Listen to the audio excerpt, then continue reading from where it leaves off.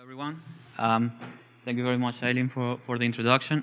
I'm going to talk in the next 24 minutes, 25 minutes for our results on the deep models under the GAN paper, a joint work with Professor Ateniese and Professor Perez Cruz. So just to give you like a hint on what do we do here, we investigate whether the decentralized or, as known, collaborative or federated deep learning approach is more privacy preserving than the centralized one. So since today it's Halloween, and in order to make the things a little bit more spooky or scary, I'm going to talk also about a new active inference attack on collaborative deep learning, where we utilize the generative adversarial networks, differently known as GANs. I'm going to provide details on how the GANs work later during the talk.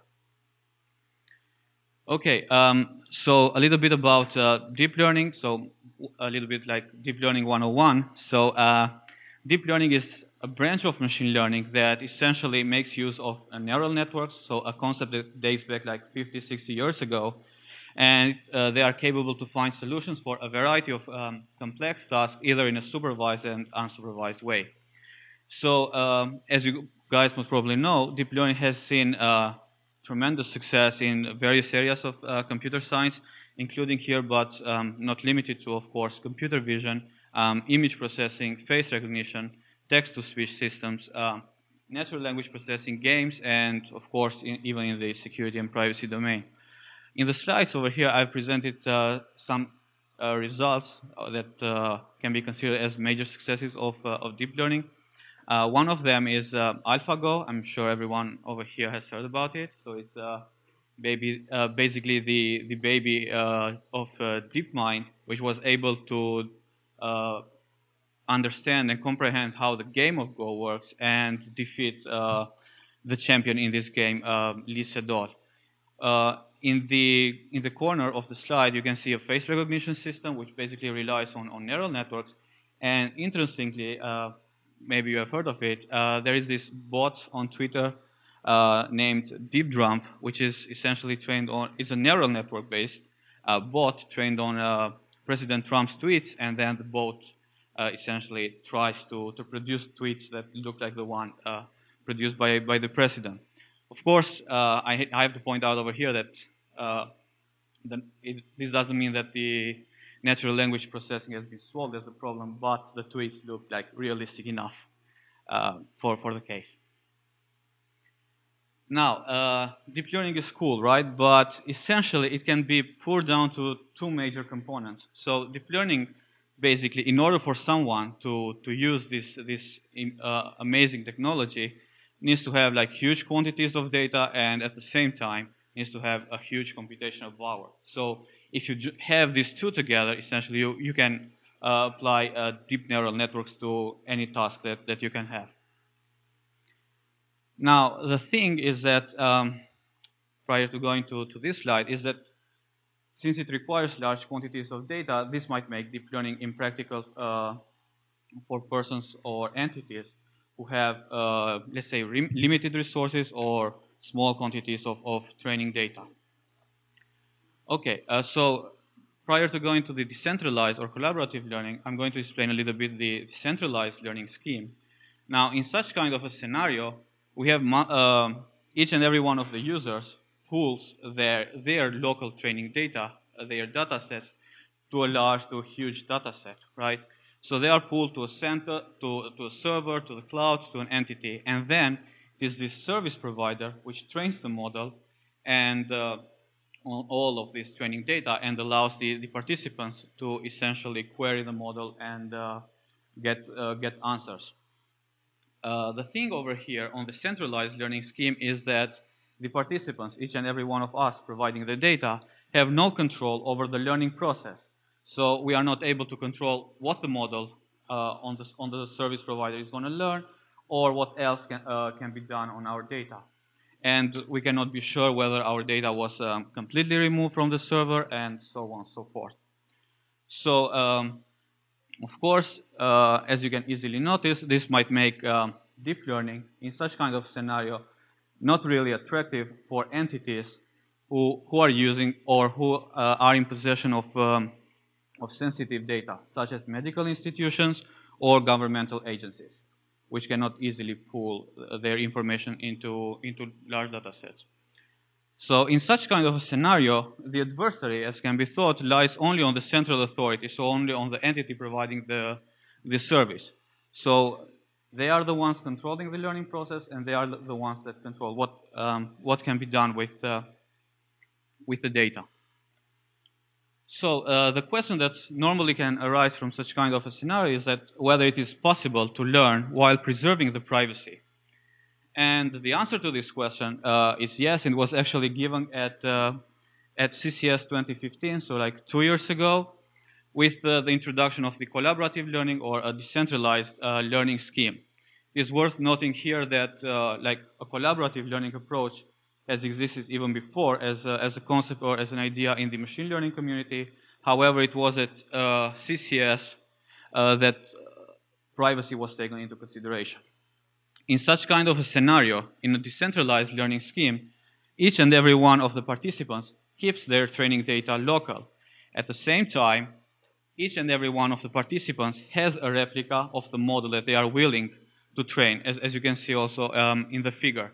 And what they are doing is that they train on their local data, and they only share batches of parameters by means of a parameter server with one another.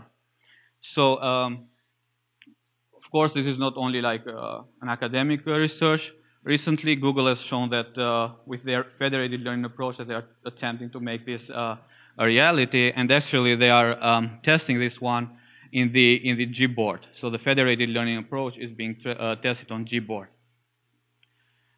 So the thing here with the decentralized learning scheme is that the participants in such kind of a scenario are capable to indirectly influence the learning of one another. So by sharing these parameters with one another, it means that at some point, after many, many iterations, you will have a model that has learned on overall this training data. Of course, without revealing the actual training data to one another. Furthermore, the researchers provided differential privacy as a mean to further minimize the leakages by this parameter sharing that are done on the parameter server. However, in such kind of a scenario, the authors only considered a passive adversary. So essentially, the users were honest to one another. However, they were curious in the end, so they might attempt to learn something from the model. So some attacks on machine learning model that prior to our work. Of course, I'm listing here only 3, but there are many, many more. However, these are a little bit more relevant to what we are doing. So as was said even in the morning, given access to the model, so you can learn a lot from it. And as it was the case with the hacking smart machines with smarter ones, so in this paper, the authors essentially are able to train meta-classifiers using the actual trained model, and these meta-classifiers were capable to infer information on the training data, such as the ethnicity or the gender of the participants. Furthermore, again at CCS 2015, with the model inversion attack, so the adversary, given black box access to the model and knowing a label, was able to reconstruct images of the participants of the training data. And with the membership inference attack in SMP 2017, so the authors over here want to verify whether a record was used or not to train a particular model. Now, the thing here is that going bottom up in the membership inference attack, so the adversary has a record and he wants to verify whether it was not part of the training process or not. Now, this is not the case in the decentralized learning approach because each and every one of the participants keeps their training data private. In the model inversion attacks and consecutively the hacking smart machines one, so we applied the model inversion attack to the trained model in a collaborative learning way. However, we noticed then when the architecture of the model was complex, so we had to deal with more complex architectures such as convolutional neural networks, the reconstructions were not as good as expected. And this concurs with the results, if I'm not mistaken, shown in the membership inference attacks. Okay, So now going to the fun part, so to our work. On the decentralized learning scheme, as I said, each and every one of the participants has the possibility to influence the learning of the other ones. What this means is that potentially each and every one of these participants can be an adversary in such kind of a learning scenario. Why is that? Because now each and every one of them has a replica of the model, and essentially this shifts the adversary from the server or from the entity that was before providing the deep learning, let's say, to each and every one of the participants. So the case here is that each and every one of these guys participating in the learning can influence the learning of the others in such a way, so sharing these crafted parameters in such a way that the victims or the ones that they are targeting will leak more information than intended. And after noticing this, we thought that, okay, can we use neural networks essentially to attack neural networks? And our answer to this question was yes, so we utilize the generative adversarial networks. So what are generative adversarial networks? So they are a pretty recent concept in machine learning community. So they were introduced in 2014 by a good fellow and his team, and they have seen many, many developments in the recent years. So they have been even considered like one of the best developments in the machine learning community in the last 10 years by LeCun. So how does a GAN work? So the GAN architecture is composed of you have two models. So you have a discriminator and a generator. And these models essentially play a game with one another. So the generator, in this case, is trying to convince the discriminator that the data that it is providing is real. Okay? And on the other hand, the discriminator has to become good enough to distinguish between the real and fake samples. So doing this one in many, many iterations, in the end, the generator will be good enough to produce samples that are lookalikes of the underlying distribution of the training data. So the way we see this one, we see it as an eyewitness and that has essentially witnessed a criminal or has seen a crime, and the police sketch artist. So the thing here is that the police sketch artist starts drawing a sketch of the potential criminal, and based on the answer coming from the eyewitness, it modifies the sketch in such a way that in the end it will potentially look like the criminal. Okay.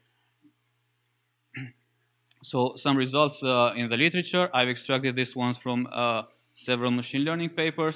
So all of the results that you see in this slide come from are GAN generated. So you see the handwritten images of the MNIST data set, or over there you have also CIFAR10 images, so which is even more complex in nature, and it's composed of various classes like horses, sheep, cars, and so on and so forth.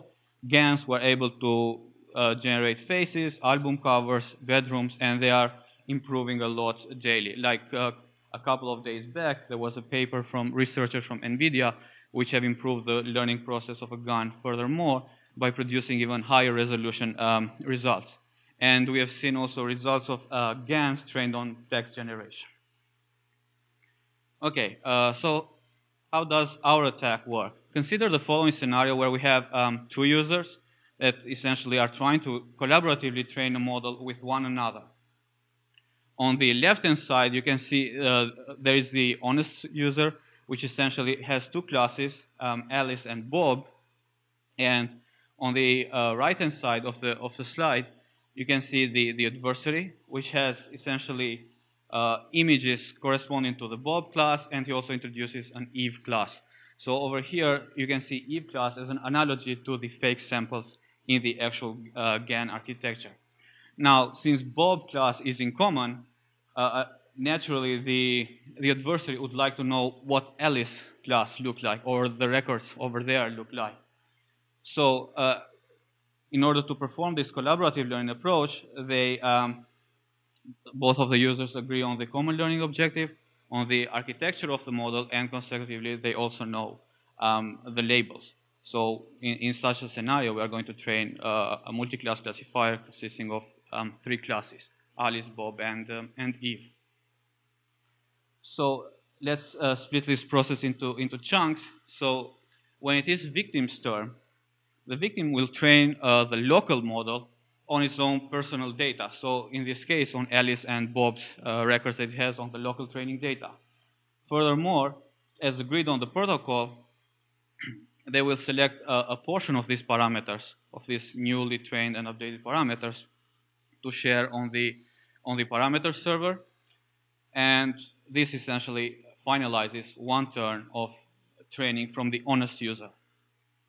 Now, when it is the adversary's turn, he will download a portion of the parameters, again, according to the protocol, from the parameter server. It is worth pointing out over here that they can essentially download a percentage of these parameters or all of them. And the adversary updates the local model. So what does this mean? In this case, the local model of the adversary has learned something new on the local training data of the victim, of the target. So what happens now? Now, this model becomes a discriminator, right? This classifier becomes a discriminator. And the adversary essentially attaches a generator model to this discriminator. So the generator now will start querying this model for the target class, for the class of interest. So it will produce something, an image, and it will query the discriminator. Is this essentially an image of Alice? Okay? And the discriminator will say yes or no. Of course, in the beginning, the discriminator is really robust in this one because the results provided by the generator are not good enough. However, in time, the generators produce samples which come closer and closer to the actual victim's training data distribution that they will confuse the discriminator even more. So the discriminator will need more information to essentially draw the boundary between the Alice and Eve produced samples. So the generators produce samples.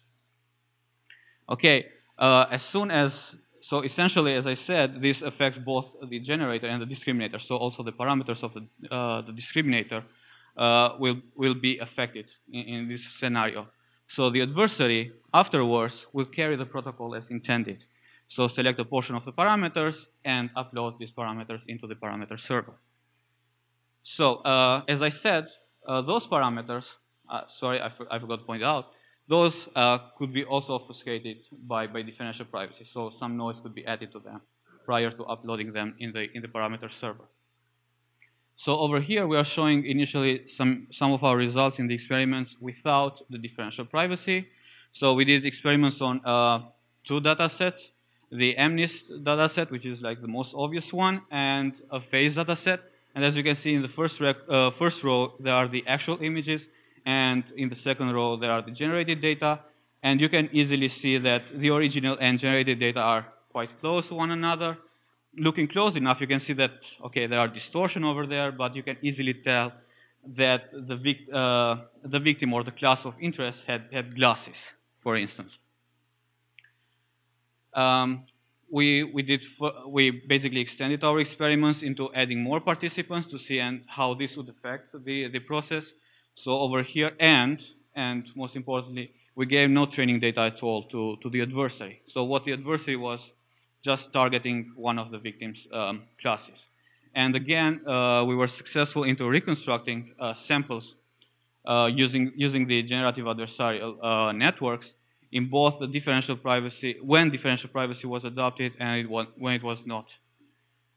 And these are some of our results when differential privacy is used in such kind of scenarios.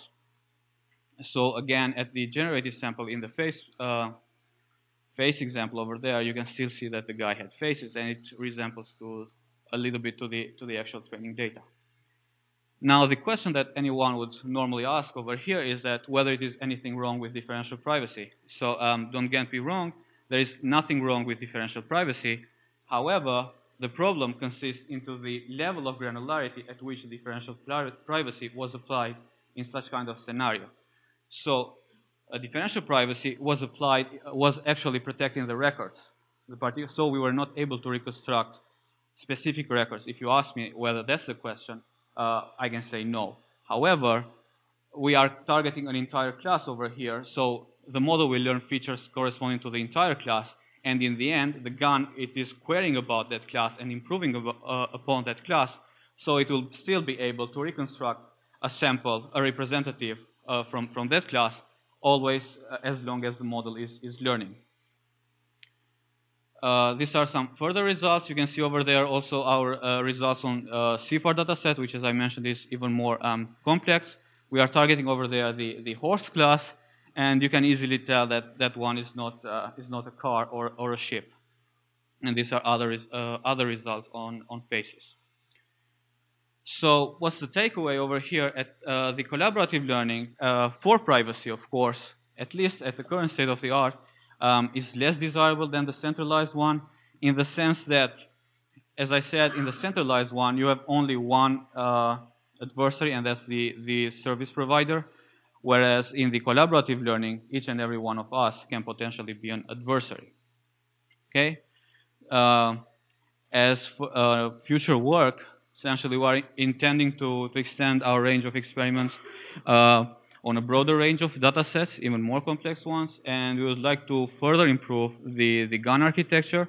And I have to point out over here that this is more art than science, because you need to do a lot of fine-tuning, a lot of trial and error in such kind of scenarios. However, as I said, major developments are seen in this scenario.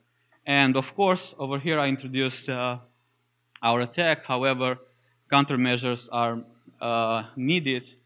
Collaborative deep learning in such scenario was designed as a way to avoid like heavy computational primitives like secure multi-party computation. However, this brings the necessity to do further research in the field. And of course, if you guys are interested, you can find an open version of the paper at the following link. And yep, that will be all. Thank you very much for your attention.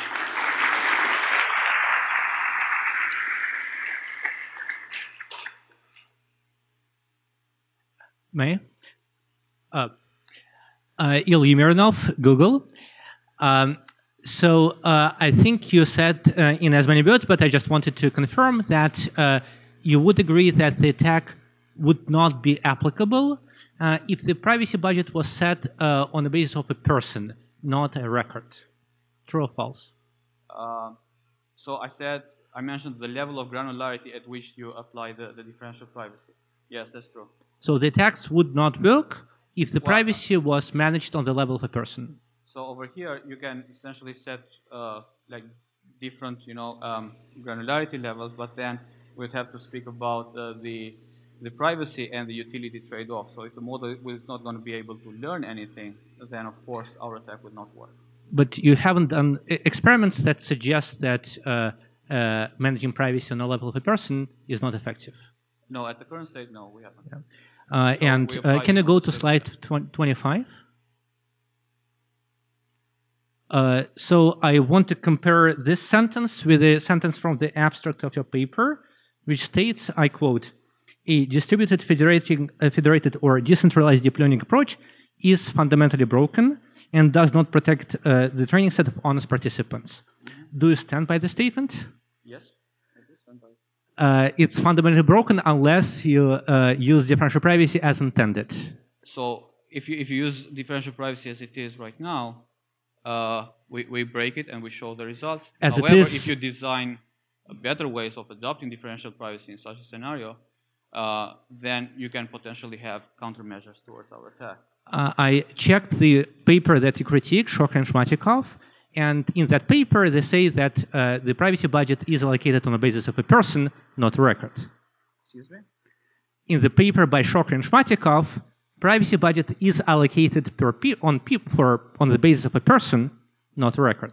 The privacy budget is large, and that's another problem with the paper, but they never say that the privacy budget is managed on a per record basis. Yeah, but over there they apply the privacy on the shared parameters. So you can think of it that they are protecting actually the records that the person owes. Or that's not correct. We can measure privacy of parameters. It's the mechanism in the differential privacy. Or we can talk about the JSON databases, and this is the difference between the two databases. Maybe And my professor. and just it's getting a bit technical. I refer people to a very nice blog post put out by Frank McSherry. Have you had a chance to look at it? Yes. Yes. So it advertised on his Twitter. Again, his name is Frank McSherry. And kind of, if people look it up, like, do you have something I can offer you? If I'm not wrong, that post speaks about the model inversion effect, right? No. No. The post speaks about your paper. It appeared like maybe 2 days. I missed it. It appeared 2 days ago. 2 days ago, maybe I missed it. Okay. Yeah, it's a fresh post. I highly recommend it. Okay. Thank you.